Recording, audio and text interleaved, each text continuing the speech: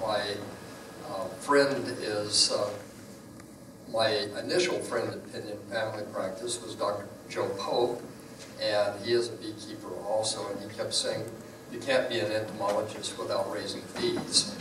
And so, anyway, and I had absolutely no knowledge of bees, believe it or not. You get a PhD in entomology and you're going, I should know something about bees, but I didn't. So, anyway.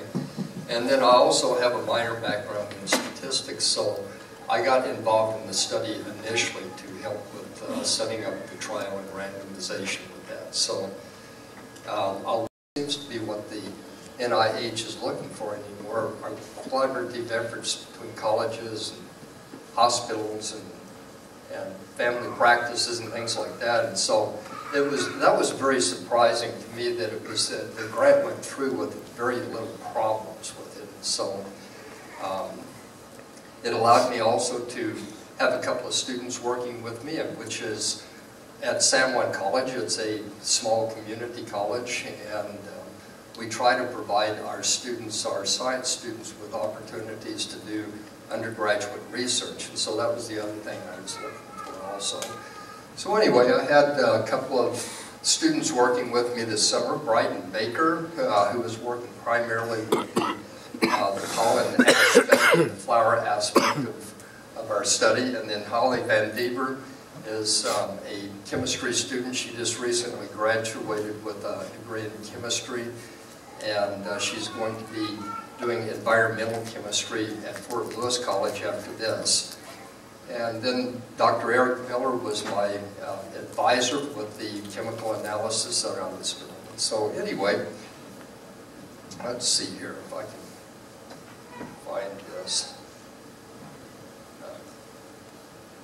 Okay.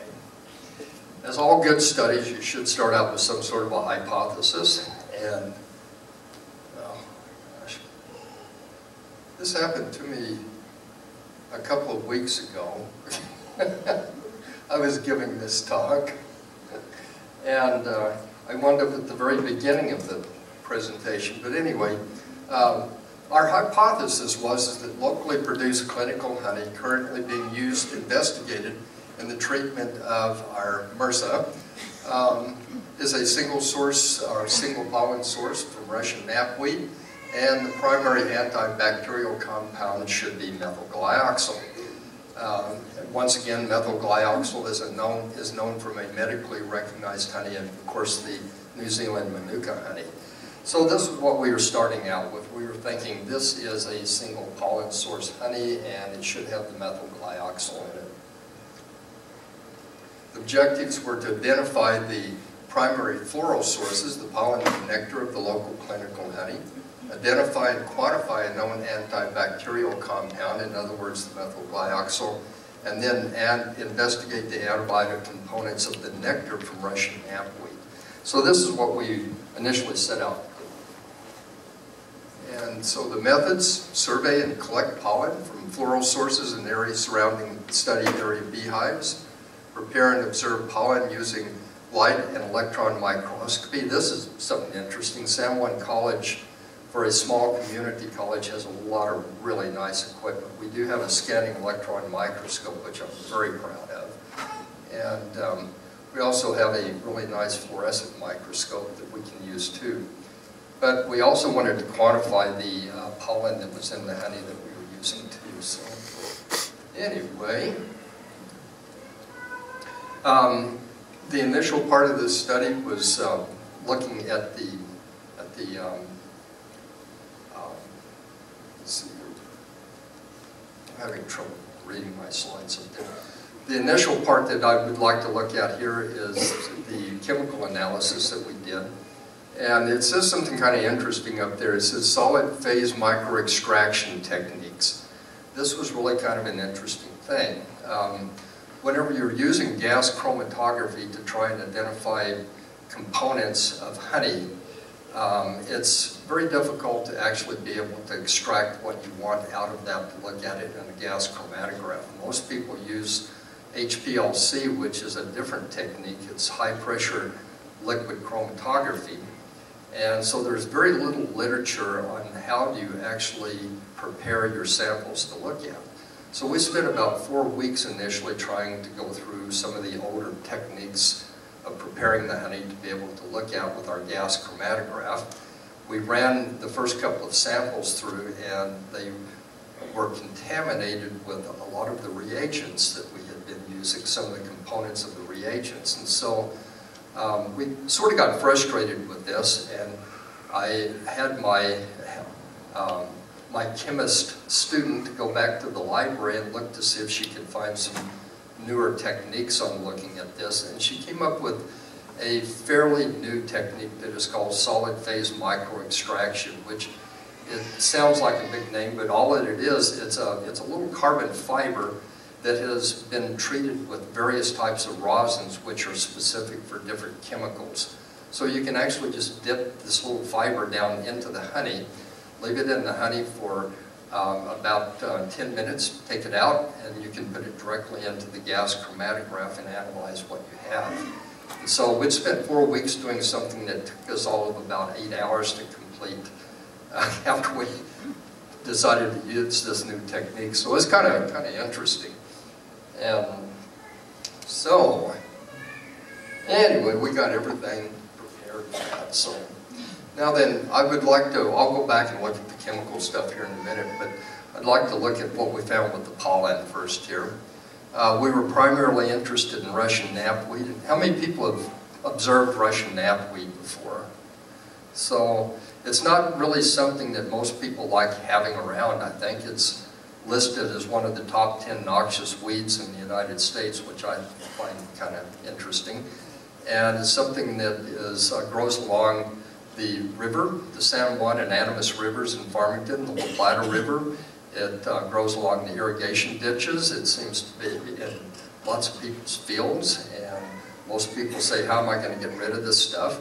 Well, interestingly enough, bees really, really like the flowers, and so I tend to say, well, why don't we think about preserving it before we kill it all off? But anyway, this is kind of what the flower looks like.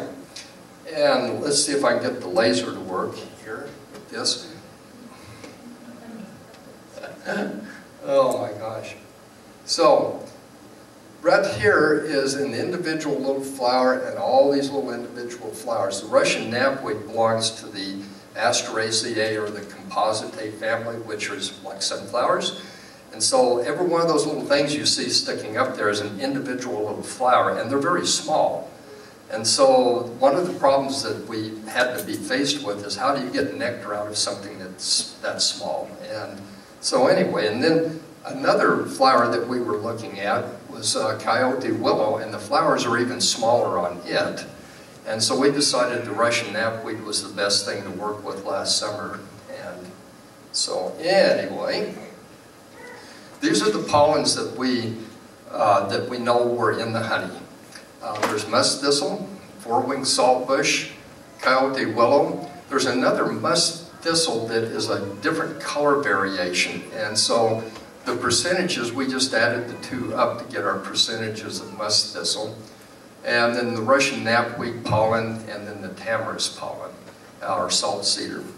Those are the ones that we know of being in the clinical honey that we're using. This is just a slide showing what the pollens look like. They all have different shapes and different characteristics, and being an entomologist, I'm used to identifying and keying things out. But at the same time, I discovered that I wasn't very good at being able to key pollen grains out. They all tend to look alike whenever you first look at them. But anyway, the one on the left is the Russian knapweed pollen, which is a larger pollen than the coyote willow pollen over on the right over there. With our pollen study, I'll just read through the important part of this. 37% of the pollen was Russian knapweed. 14% was the four-winged saltbush. Tamarisk made up about 2%. Coyote willow was 32%. And then the musk thistle was about 15%. And so as you can see, the musk thistle, the coyote willow, and the Russian knapweed were the primary pollens Clinical honey was identified instead of single source as a multiple floral source honey with Russian knapweed pollen and coyote willow pollens being significant components, along with, of course, 4 other pollen sources. We only investigated the Russian knapweed this last summer, and we'll extend that study to the other components this coming summer. Now then, my chemical analysis. I'll just go through this very quickly. If you look at the Manuka honey, what we found, of course, was the methyl glyoxal was the primary component. We did not find any other antibacterial or any antifungal compounds in the Manuka honey. In our clinical honey, we had the methyl glyoxal, which we expected to see, but we also found another chemical called furfural. Furfural is kind of interesting. You find it in cinnamon. In fact, the studies that I've read said that cinnamon has its unique flavor and smell due to the furfural. Furfural is a known antibacterial and antifungal compound, and when people are looking at using hybrid poplar trees as a oil source, they have to actually be able to account for the fact that the hybrid poplars have a high content of furfural, which kills the bacteria used for digesting the poplars. And so I think that's really kind of interesting. It's not a uncommon compound, but it was just surprising to find it in the honey. When we looked at the Russian knapweed floral extract, we didn't find anything that we were expecting to find. There were no antibacterial or antifungal compounds that were in that. But we did find something that I just thought that I'd mention was very interesting. Up the top, that chemical called topotechin is an anti-cancer compound. It's a known anti-cancer compound of botanical origin. And it has only been identified in a particular plant species from China. And so here we're finding it in a whole floral extract of Russian knapweed, which I find is really kind of interesting. That particular chemical inhibits DNA from replicating properly. So it was like, well, it's not showing up in the honey, fortunately, but it does show up in a whole floral extract of Russian knapweed, which I think is very interesting. It probably doesn't show up in the Russian knapweed nectar, but it does show up in the rest of the floral parts, so I think that's interesting. Our chemical analysis results are methyl glyoxal was identified in the clinical honey. Secondary compound furfural was also identified, and then of course that anti-cancer compound was identified in the Russian knapweed flower. So I think that that's interesting that people get really excited about getting rid of the Russian knapweed, and not only do the bees really like it, but it also, the flowers have an anti-cancer compound in it. And so I think maybe we should rethink our ideas about Russian knapweed sometimes. We'd like to be able to further investigate floral sources of honey in New Mexico. Right now we do not have funding for being able to do that, but I'd eventually like to be able to look at some of the other honeys, do the chemical analysis with it. We'd also like to extend our in vitro studies for other honeys. And one of the things that we are going to stress this year in our research, and I'll finish out with this, is that we did not have an opportunity to actually quantify. We know what chemicals are in the honey, but we were not able to have enough time to quantify that. And so our research this summer is going to be aimed primarily at quantifying the amount of methyl glyoxal and furfural in our honey. So anyway, I think I have some contact information up there. So if anyone has any questions, well, I think, do we still have time? Okay, good. Yes. Is there a possibility of your getting further grants from the National Institute of Health?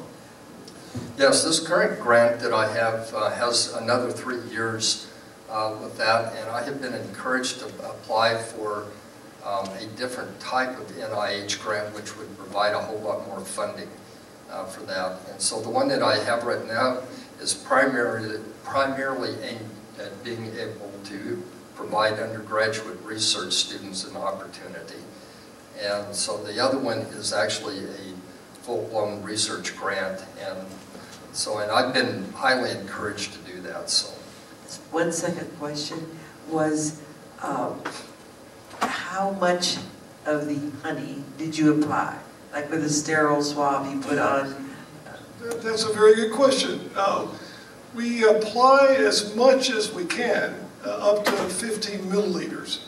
But it depends on the size of the abscess. Smaller ones, you just can't get that much to the wound.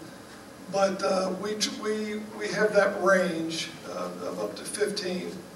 And in honey for wounds is not always possible every location. It's hard to do in the face, on extremities, you know, on the feet and hands. So there are some limitations. But wherever we can, we just get as much and just put as much on there as the wound bandage will hold. And we also try to incorporate what is called the cellulitis around the wound. Usually with an abscess, you've got the primary abscess, but often a larger area. And so we try to cover as much of that as possible. I might also just say, if I could real quick, meta-honey is, I think sometimes, medicine's unintentional best kept secret. So if you have any family members, you should keep meta-honey instead of wasting money on Neosporin and the other over-the-counter ones. You know, it is so much better. We have our pharmacy carrying it, or a pharmacy carrying close to us. The tube of meta-honey costs about $24, but I think it's a good investment. I just kind of think, you know, for cuts and stuff, don't leave home without it. It's really good. Hi, thank you for your very interesting presentation. The methicillin, is that the primary treatment for the staph or the abscess, and are there other antibiotics that are used generally for that treatment of that abscess, and is the honey more efficacious? Well, that's what we're trying to find out, how it compares. In our study, we're using Bactrim as an antibiotic. But for MRSA seed, Bactrim, clindamycin, tetracycline, they're just not great medications for penetration. I think that's an issue. Now, the staph that are sensitive, Keflex and cephalosporins, have much better tissue penetration, but that's a problem with MRSA, is that, of course, they're resistant to those. Not only methicillin, but pretty much all the cephalosporins in the class of antibiotics. So you talked about meta-honey, and what I didn't see was, and maybe you showed it, was what is specific about this meta-honey as opposed to, from New Zealand, as opposed to your local honey? It almost looked like your local honey, at least from your data, showed it being more effective than the meta-honey towards the MRSA. Well, I don't know. That's a good question. I mean, on the you know, it's a rough estimate on the Kirby Ballard disc, and it seemed to be that there was somewhat better on the clinical, but still the meta-honey is well known, and it had a nice zone of inhibition as well. I thought I would just add this to it, is that our honey, our local honey that we're using, indeed has two different antibiotic components to it. And I think that that may be helping a lot also. I know that just as kind of anecdotal is that I have type 2 diabetes, and one of the things that I have a problem with is whenever I have a wound is having secondary fungal infections associated with it.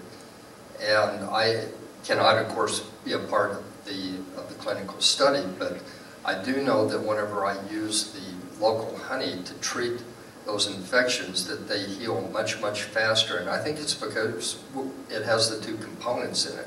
The furfural actually has antifungal activity as well as antibacterial. So I don't know. That's the way that I'm leaning, is that we have two components that are really helping to act together. I think that probably everyone would agree that a lot of times you have secondary fungal infections that follow along with the bacterial ones too. So I don't know. Have you broken down the meta honey into the same kind of components as you have the local honey? Because it would be nice to see that side by side. Well, that's kind of what I was trying to show up there, is that the meta honey does not have the antifungal compound in it, whereas our local honey does. Let me run the slide back here.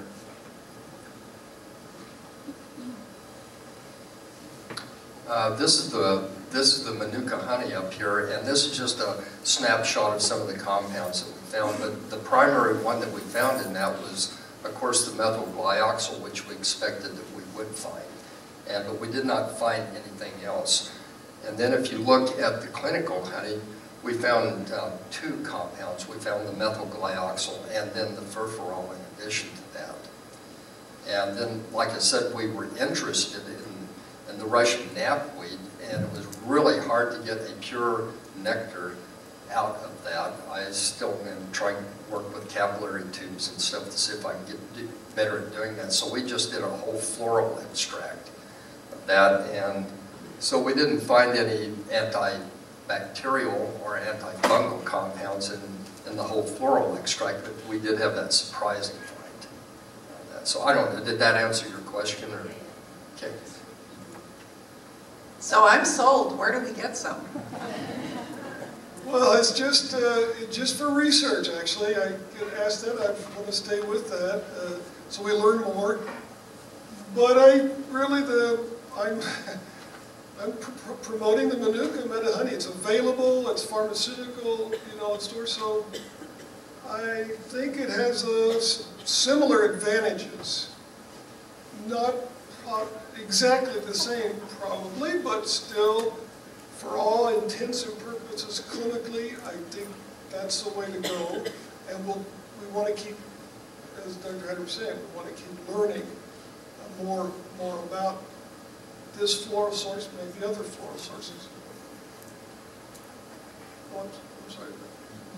Do you have a feeling for whether other species, Centaurea species, are going to have similar properties? Because we do have a native New Mexico thistle that is not an invasive species, and then of course we have at least 5, I think, other invasive thistles that everybody's trying to get rid of, and maybe just a question. And also, could you go back to the slide with the petri dish on it when we're finished? Yes. Let's see here. This one? That slide, that particular slide? Yeah. Okay. I did some research on turmeric honey, or not turmeric. What's the local invasive species here? I'm from Arizona. Tamarisk. I did some research on tamarisk and found that it's one of the most prized medicinal honeys in France, and I know it's being eradicated here, and in the eradication process is also killing off a lot of bees along the Rio Grande. Do you have any plans to do some test on that before it is eradicated? That is included in this summer's studies, is that was one of the pollens, and that was one of the floral sources that we wanted to be able to look at. And I don't know if you remember looking at the slide up there, but let me see, I'll find it here.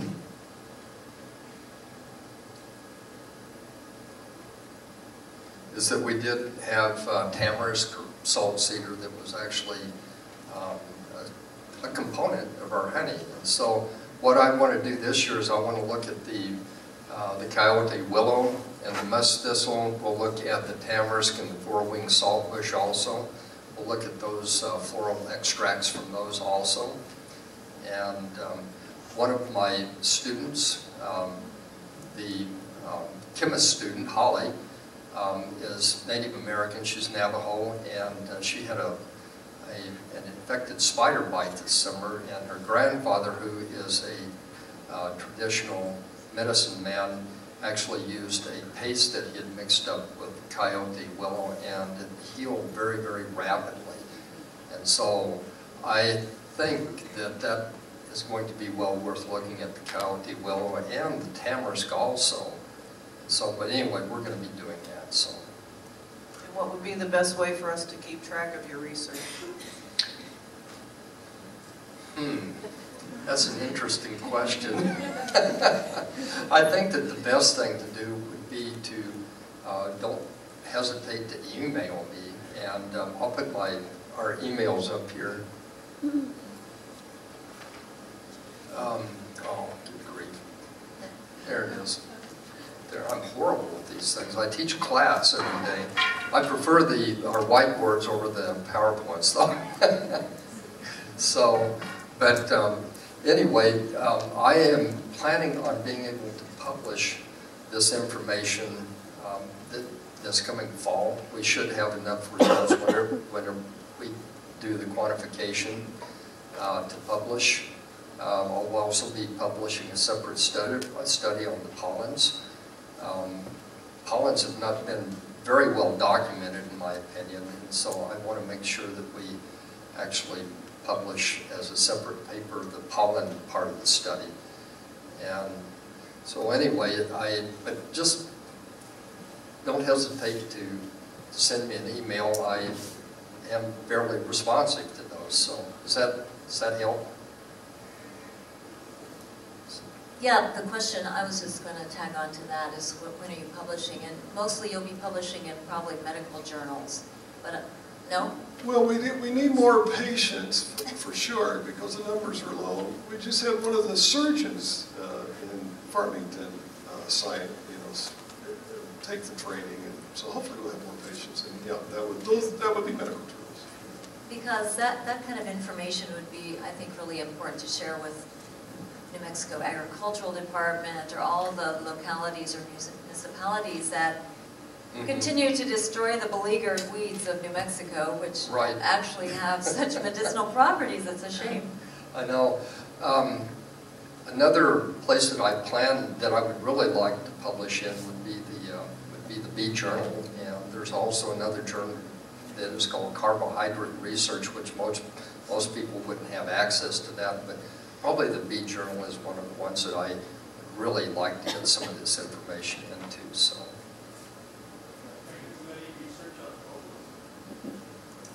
I've not planned that right now, but that's something that has been mentioned to me on a number of occasions and something I would be very interested in. So what do you think about it? Yeah, I think we're kind of sometimes having a challenge to keep up with what we're doing right now, but that would be of interest for sure. Yeah. On your disc where you did the samples, the other honey samples, were those both store-bought? Those were from one of the natural grocery stores in Farmington. And they were locally sourced, do you know? Or I don't recall that. I wasn't one of the, it would be like a health food store, but I don't know. That's a good question. I don't know where exactly it came from. I just thought I would mention this. The Manuka honey that we used in the study was not the meta honey. It was actually a jar of Manuka honey that I had purchased, and interestingly enough, for just a very, very small little jar, it was like about $38, which I was really astounded at how much that it was. So anyway, but it had not been formulated as a medical honey, so I think the only thing that I noticed on it that was different is that it had been actually pasteurized, but yes. I sent 5 Manuka honeys to the lab at Texas A&M for pollen testing, and 3 came back that they were eucalyptus, so they weren't even Manuka. Oh, wow. For high prices. I think the meta honey would be more stringent on that, but because it is. Can she repeat the question? We can't hear the question that she asked you. The question was about eucalyptus source of being identified as a source of honey labeled as Manuka. Is that correct? Yeah. The American Apitherapy Society has a journal, and they publish studies like this all the time. I'm sure they would be delighted to publish your results.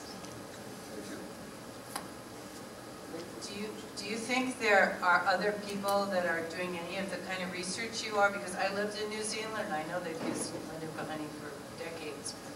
And here we have plants that are as good or better. And my guess is they're all over the world, but nobody was doing the research. Yeah, I just found the part there about Africa and I think Ireland. They did some testing. I don't know the clinical studies though. I'm not sure. I haven't seen that. But I think further exploration of the floral source would be of interest. I had the opportunity to meet a person from, he's a botanist at Harvard University, and talked with him about his work over in China on their large botanical, their floral project that they did. And they were looking specifically for anti-cancer compounds along with the floral identification. And so, but I was talking to him about our project, and he was saying that a lot of these plants had never been looked at for any sort of antibacterial or antifungal properties. And, you know, most people are going, oh yeah, cancer, that's where the money is going to be for that. But I find very little work where people have looked at different floral sources. And so I think that that's really kind of interesting. I would like to see that expanded myself.